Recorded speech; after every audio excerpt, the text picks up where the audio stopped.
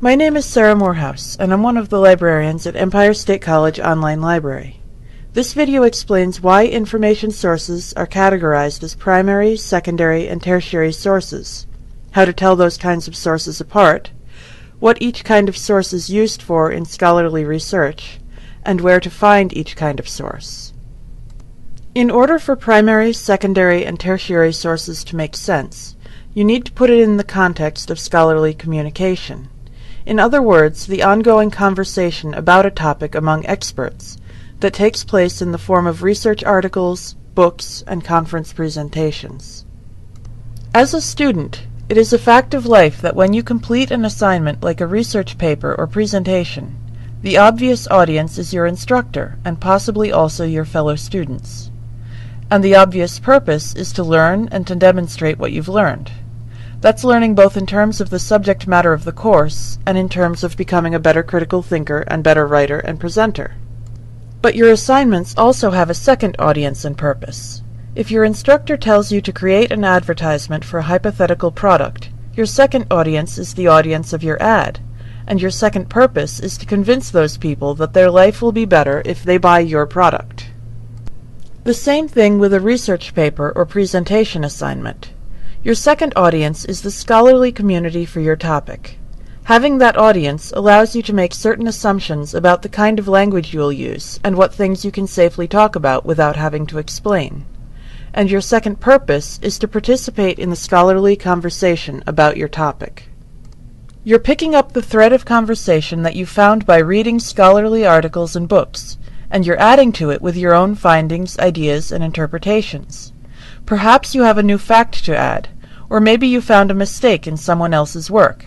But whatever it is, the whole point of it is that you're not just absorbing the information out there and writing it down in your own words. You're adding something new to the existing body of knowledge and the collective understanding. Keep that in mind throughout this video. It will become clear why your instructors insist so strongly that you use primary sources.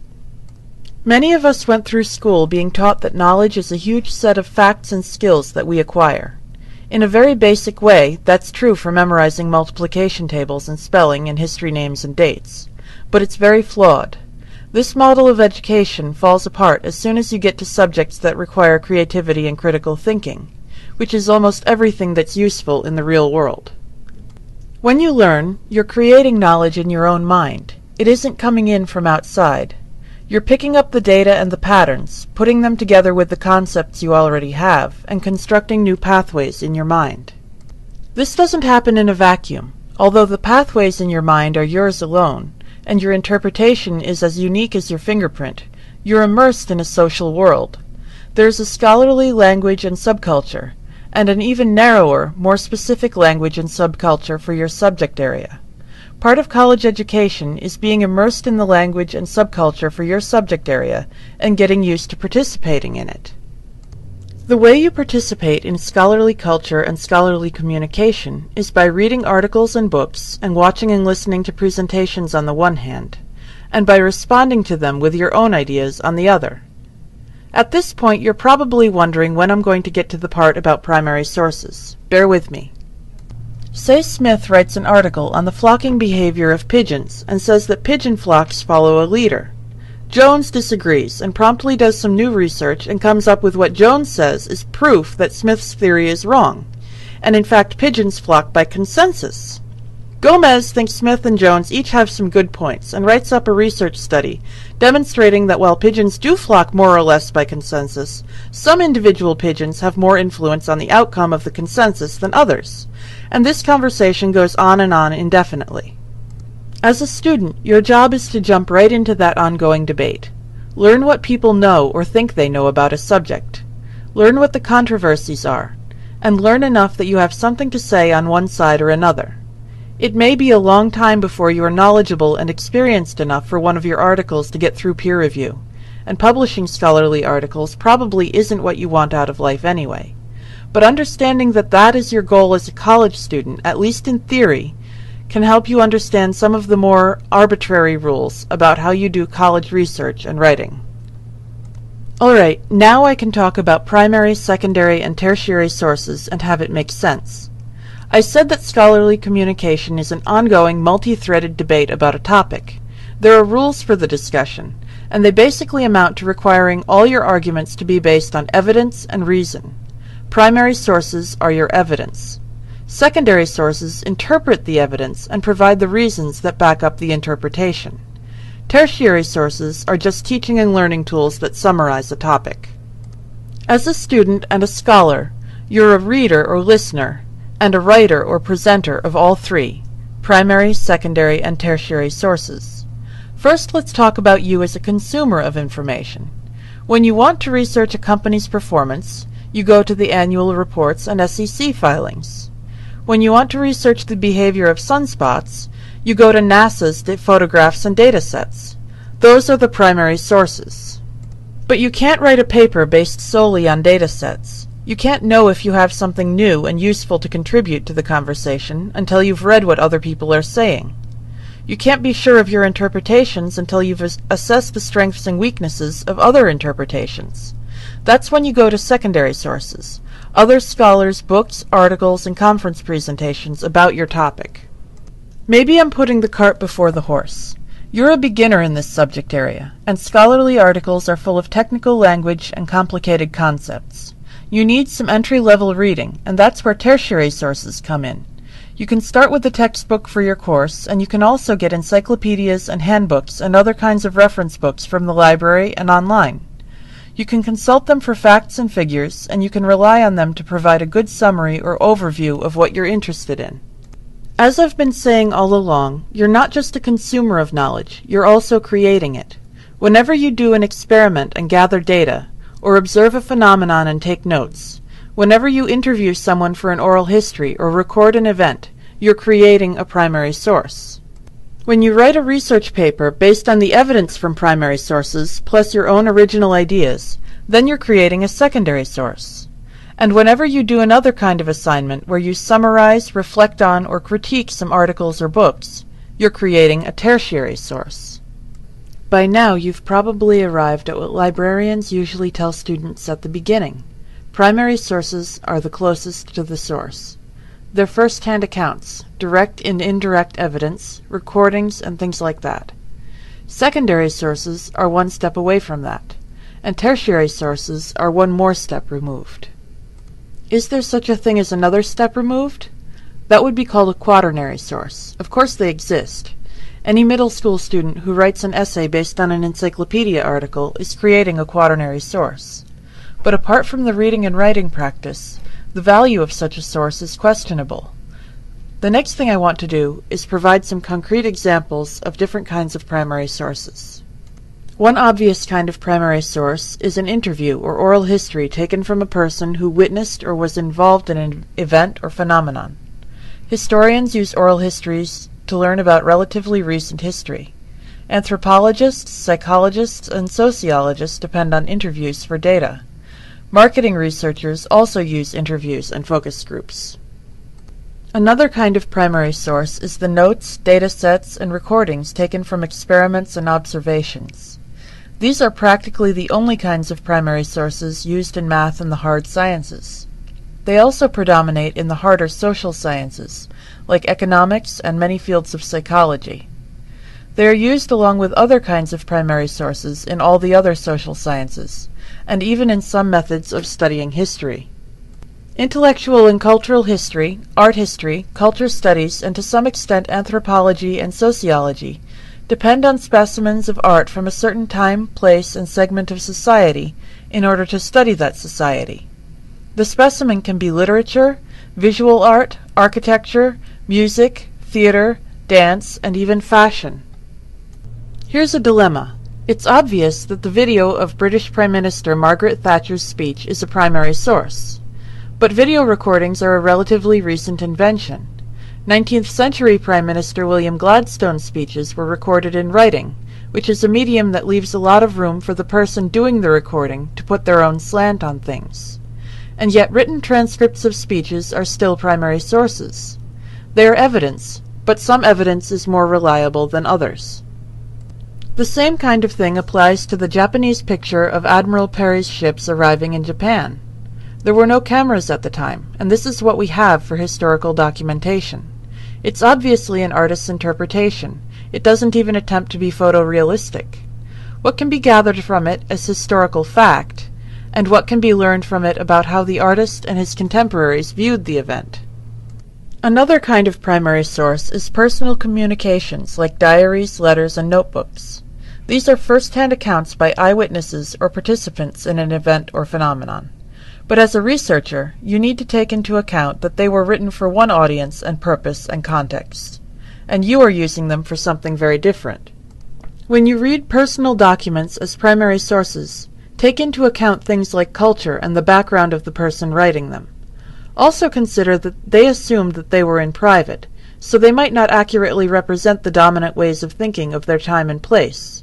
For example, two lovers might write about running away together, which doesn't necessarily mean that it was something they'd be able to do or willing to do in real life.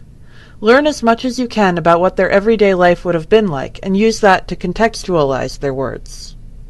One final kind of primary source that I'll mention is reports. These days reports are often available online on the websites of government agencies, nonprofit organizations, and corporations.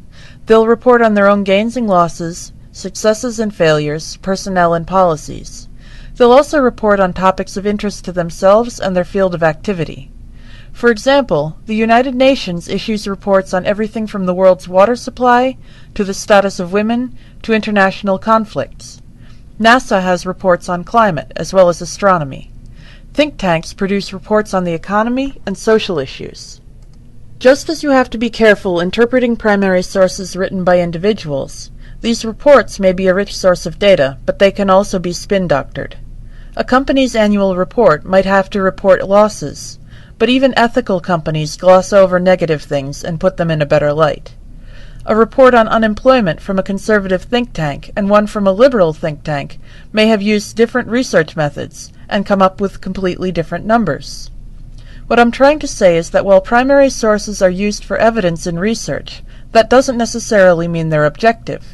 Even raw numbers aren't necessarily objective, because you have to look at how those numbers were obtained. I hope I'm not discouraging you by talking about all these complications. Just by having these questions in your mind, you're a step ahead. So now that I've talked about primary sources, secondary and tertiary sources are going to be easy. Scholarly journal articles and scholarly books are usually secondary sources. They use the primary sources as evidence. They also refer to other secondary sources for context and to back up their points. Some popular magazine articles and non-fiction books are also secondary sources for the same reasons. Others are less clear. Most news and news magazine articles about new research are actually just summaries of the research studies, so that makes them more like a tertiary source. Depending on what your instructor wants, you might be able to cite them as a secondary source. On the other hand, it might be a better idea to find the scholarly article that it's based on and read that. Quality documentaries are usually secondary sources too. Tertiary sources are just as straightforward. Your textbooks are tertiary sources. Textbooks are produced specifically to guide a student who's taking a course through the content that the course covers. They're not based on original research. Instead, they summarize and synthesize content from secondary sources in a way that's designed to help the student digest it. Because they're based on secondary sources, they are tertiary sources. Reference books like encyclopedias, handbooks, manuals, guides, and so forth are the same. They're written to serve as a compendium of facts and figures, or an overview of a topic. They're not original research, but are based on the original research of multiple scholars, so that's what makes them tertiary. However, there's one exception. In any reference database or reference section of a physical library, you'll find some books that are compilations of selected primary sources, like the American Decades series, or one of those huge art books where you can look at individual paintings. Those are used as primary sources, even though they're in the same section with the tertiary sources. One thing I get a lot of questions about is why can't you cite tertiary sources like reference books or your textbook? Well, sometimes you can. Some instructors, for some kinds of assignments, want you to cite any source of information that you use, no matter what it is. If you didn't know that panthers are the same thing as black jaguars and you had to look it up, they want to know where you looked it up. It's part of how they're evaluating your progress.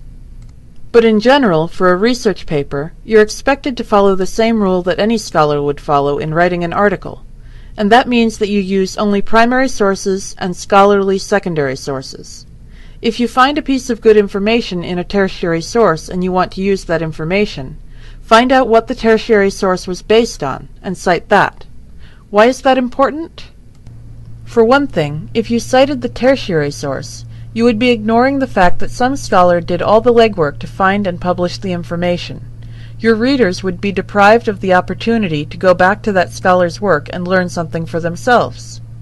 For another, by citing a tertiary source, you're making your paper a quaternary source. That is too far away from what you're reporting on to be of any value to your readers. The information has been through too many layers of summarizing and interpreting. Get as close to your topic as you can. Another common question is where to find primary sources. Fortunately, they're all over the place. If you're able to travel, you can find them in the special collections rooms of libraries, in historical societies, and in archives. You may also find primary sources through your own legwork by interviewing people involved in something, conducting experiments or observations, or discovering collections of documents, artifacts, and ephemera. Finally, the Internet is a great place to get primary sources. All those libraries, archives, museums, and historical societies that I mentioned are digitizing their collections as fast as they can. All the public domain content, and all the content that they hold the rights to, is right out there on the web for anyone to access. All you have to do is enter your topic into a search engine along with the phrase primary sources, and chances are you'll find something. Because we get a lot of reference questions from people who just need a primary source on their topic, I created this primary sources guide. It's at http://subjectguides.esc.edu/primary sources. You might want to write that down and bookmark it on your computer. One of the tabs is Library Databases, which has various searchable library resources that contain either all primary sources or primary sources mixed in with other content. And the other tabs are for web resources, and they're sorted by broad subject area, like history, literature, politics, and so forth. So that's it for primary, secondary, and tertiary sources. The most important thing to remember is that the reason you want primary sources is that they're the closest to the original source of information, and the reason you don't cite tertiary sources in your research papers is that they're too far from the original source of information. As always, if you have any questions about this topic, or any research or library-related topic, please contact us at http://www.esc.edu/askalibrarian.